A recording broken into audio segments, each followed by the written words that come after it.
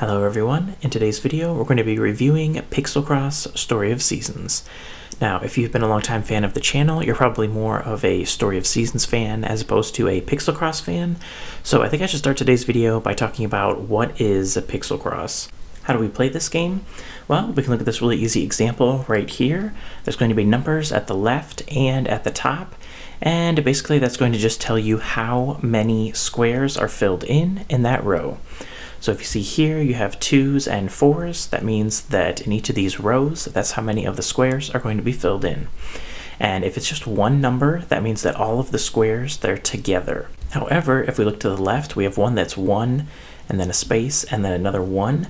That means that 2 of these blocks are filled in, but the 2 blocks are not consecutive. So they're going to be in 2 different places. This one here, it's a very simple puzzle. It's only a 5x5, and on the left side you can see that we have 2 5s. So we know that both of these rows are going to be fully filled in. Once we fill in these 2 rows, then we can see 2 of the columns are 2, and we've already filled in 2 of them, so yeah, we can just put X's in the other boxes because we know it's not possible for them to be filled in. Then we can slowly devise, okay, which of these other squares should be filled in and which shouldn't.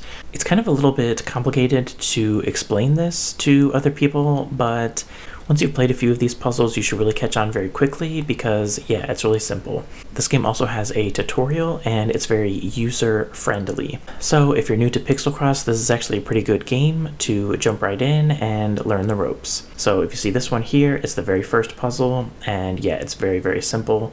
You can see a lot of 5s here, and then there's none that are 2 different numbers. So this one, it's very easy. You just fill in all 5 of them very, very quickly. All of it comes together. And then because it's Story of Seasons Pixel, every time you complete a puzzle, you're going to get a picture of something from the Story of Seasons games. The first one is going to be a hammer. Now, whenever you complete something, it's also going to unlock something else in the game. So some of them, they're going to be different characters from the game, and then once you unlock that character, then they're going to come up in the almanac. When this game was announced, I know we were wondering how much of it is going to be Pixel and how much of it is going to be Story of Seasons, and I do have to say that this game is Pixel Story of Seasons, not Story of Seasons Pixel. And what do I mean by that? I mean, this 100% is a puzzle game. There's actually no farming or anything like that. I know from the early clips we kind of wondered, like, oh, are we going to get to tend to our farm? Are we going to get to use those characters in the background? But no. Actually, how it works is as you're going through the game and you're completing the different puzzles, what's going to happen is the characters in the background, they're slowly going to start working on the farm. So if you look at the characters in the back when you start out, they're just going to be standing around doing nothing. Then you complete a puzzle and they're going to start clearing the land. Then you complete some more puzzles and they're going to start tilling the soil. And then, yeah, it just slowly builds up from there. There's also going to be days and seasons, and every puzzle that you complete is going to move time along. And yeah, so you're slowly going to get to see the game progress through spring, summer, fall, and winter. This feature, I kind of wish it was a little bit more hands-on. It's even more hands-off than I was expecting. I kind of thought that the game would be, you do puzzles and then there'd be kind of cutscenes in between them and things like that. But yeah, you don't even really see cutscenes like that. You just can choose to look at your farm and they just start doing things automatically. And yeah, I guess I was just expecting a little bit more in that aspect. So what are the Story of Seasons elements that you're going to find in this game? Well, there's an almanac, and I do have to say that when I first started playing, I was really impressed because, yeah, everything looks really beautiful in terms of the almanac, and also the background graphics, they look really good. So when you start the game out, you're going to have most of the original Story of Seasons games characters in this almanac, and you can see a picture of them, you can see their likes and dislikes, and a short description of them. Then as you go further and further in the almanac, you'll notice that more and more of the titles are missing. The later games, you're not going to have any of the characters unlocked. You're all going to have to do that yourself. And then as you are playing the game and you slowly unlock more and more characters, you're going to get to see their pictures in this almanac. Another Story of Seasons feature in this game is as you're completing the puzzles, the characters in the background, they're going to build your farm up more and more. Also, time is going to pass, so you're also going to get to see the passage of seasons in the background. You're also going to get to hear a lot of the Story of Seasons songs from all the different games. And then in terms of Story of Seasons content, that's pretty much where it ends. So there's going to be those graphics in the background, and there's going to be that almanac, but yeah, there's no Story of Seasons gameplay, and you don't interact with any of the characters or things like that.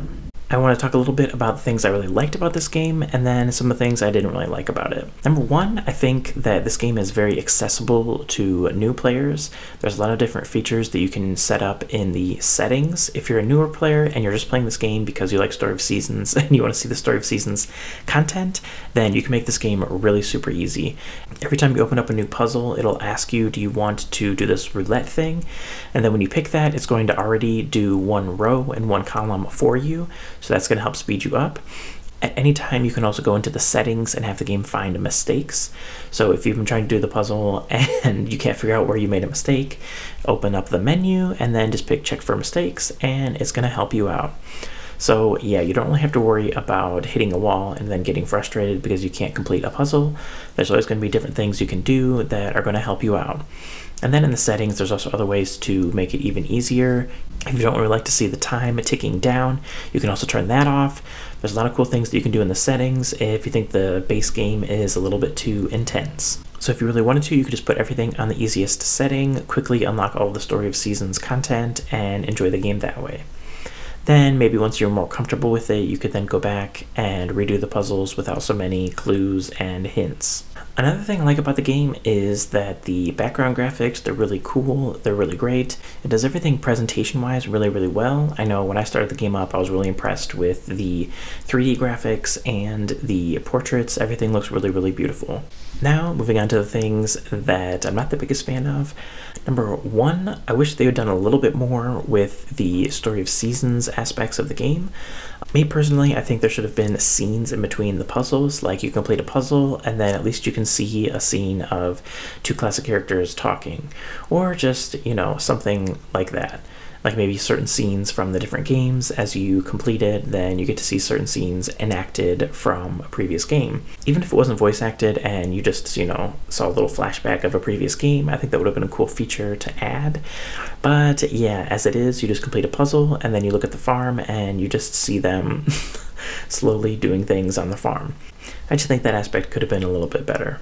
Another slight issue I have is that all the puzzles, they're all kind of the same. A lot of them are 5x5 and then they become 5x10 and then 10x10 and things like that. You can see a lot of them, they're the same size, just repeated over and over again. Now there is also a collage puzzle where they get a little bit bigger and a little bit different, and you can also complete a full bigger picture. But yeah, I've seen other Picross games where they will kind of mix it up and have different types of puzzles. They might have different sizes, but yeah, with this game it really just sticks to the original formula, 5x5 and then 10x10 and things like that. I kind of wish they'd mix it up a little bit so that way it's a little bit more fresh as you're playing the game. I just wish there was a little bit more variety in the puzzles. So who would I recommend this game for and who would I not recommend this game for? If you've been following my channel, you're probably a big Story of Seasons fan and maybe not so much a puzzle fan. If you're a big fan of Story of Seasons games and you've wanted to try out a puzzle game like this, then I think this could be a great game for you to jump into the genre and try it out. And plus, the asking price is only $10 and it's on Steam and Switch, which you probably already have. So yeah, for just $10, it's really not that bad of a deal. If you are a fan of puzzle games, I definitely would recommend this title to you because yeah, the graphics are really good, it's a really nice presentation, and there are lots of puzzles. I will say that I think the game might be a little bit on the easier side of things, so if you really love super complex puzzles and stuff like that, I would not say that this game is a huge challenge. This game doesn't really do anything to mix up the typical Picross gameplay, so I kind of feel like this game is more for fans of the Story of Seasons games who want to try out a Picross game. It's very accessible, you can make a lot of the settings to make it easier, but in terms of the challenge side, now you can try to do the puzzles faster and faster, and there are a bunch of different achievements that you can unlock throughout the game. But yeah, I definitely would not say that this is a difficult Picross game, and I wouldn't say that it's a huge challenge. So yeah, if you are a huge puzzle fan and you're looking for something that's really super challenging, then maybe this game is not for you. Pixel Cross Story of Seasons. It comes out February 27th, and it's $10 on both the Nintendo eShop and on Steam. If I had to give this game a score out of 10, I probably would give it a 7.5. There's definitely nothing wrong with the game. I think it's kind of fun. But yeah, this is not a game that you want to just sit there and play the whole day. I think this is kind of more of a game that maybe after work you can play 5 or so puzzles and get to see a little bit of Story of Seasons content, and it's a great way to play it that way. But if you sit down and try to do all the puzzles in one sitting, then yeah, you're probably going to start getting annoyed with this game. If you're playing a main Story of Seasons game, you could play a few days in the game. Then if you want to take a little break, you could do a few puzzles in this game, and then, yeah, go back into the action in the main Story of Seasons game. I think Pixel Cross is a game that you could do a few puzzles a day, and it's quite a lot of fun. Don't forget to hit that like button, and I'll see you guys next time.